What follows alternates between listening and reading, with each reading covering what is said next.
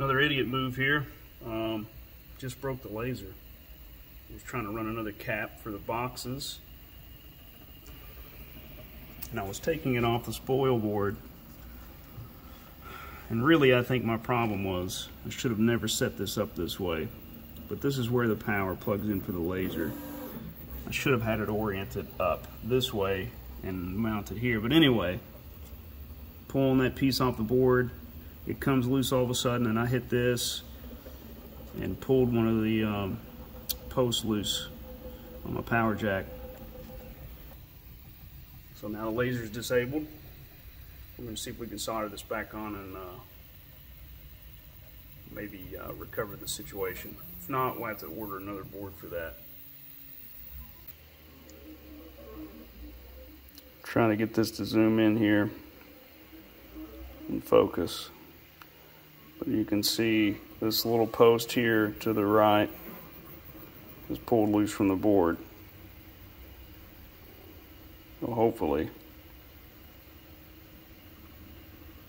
we can solder that back in place. The others look like they're in place, so let's try it. Well, let's try to get this thing back together. I already got some solder on there, or sorry, flux on there.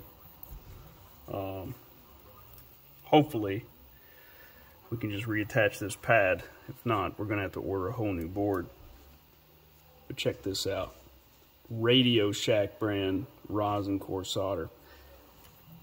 My generation is all about bringing back, nostalgic stuff from the 80s and 90s. Can we please, for the love of God, bring back local electronics shops?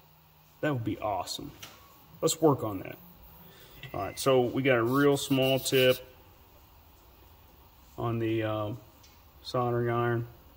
This is the IU INT968A SMD rework station I use for a lot of electronic stuff. Sorry, the focus is terrible on that. So we're gonna tin this a little bit. Get a little solder on there.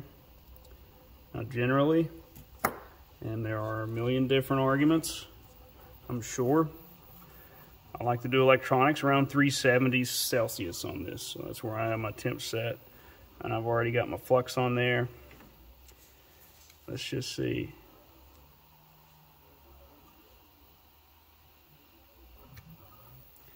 And I am not turning on the smoke absorber because it's going to sound terrible if I do.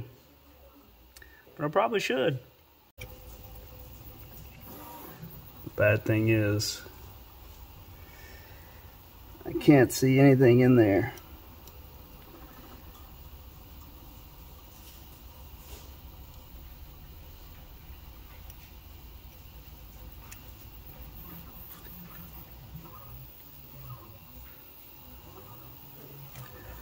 This is a really awkward position to have to work in. I'm trying my best not to block this, but I'm probably going to a little bit. I really wish I didn't have the smoke absorber on here right now. Let's see if we can turn it. Oh, it might fit this way. It's still not sticking to the pad. We may not get this thing to work, kids.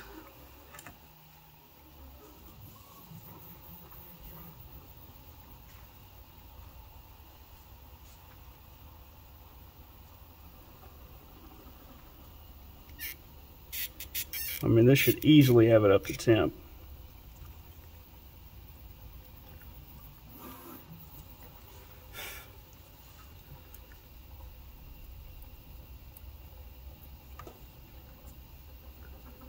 We might just be totally boned on this.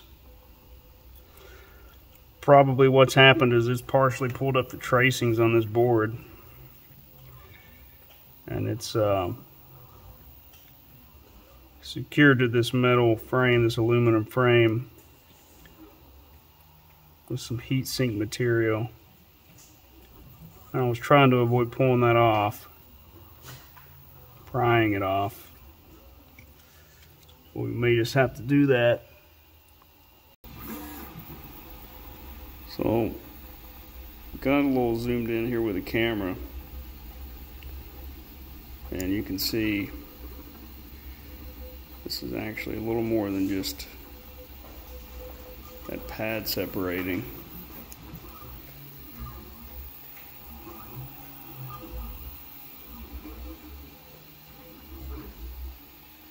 That whole tracing is pulled off of the board. After I contacted Sainsmart, I decided I was just going to take it out of that heat sink. And, you know, the thermal tape, came off relatively easy, so it wasn't too big of a mess. And then what I did was sloppily and hideously soldered that point and both sides of the tracing that had pulled loose. I just kind of scraped some of that layer off of the tracing to expose the copper underneath. I plugged this in.